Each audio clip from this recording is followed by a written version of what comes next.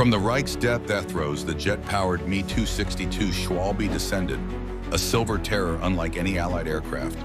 Its blazing speed and devastating cannons shocked bomber crews and outpaced fighter escorts.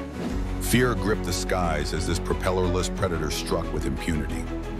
Yet the Schwalbe was a creature of a dying world.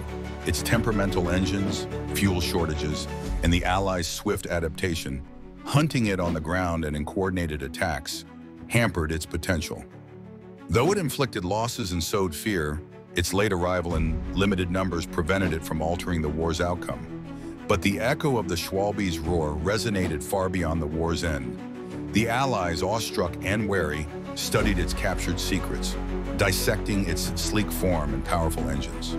The age of the propeller was drawing to a close, and the swift, silent promise of jet power had been unveiled. Like and subscribe for more.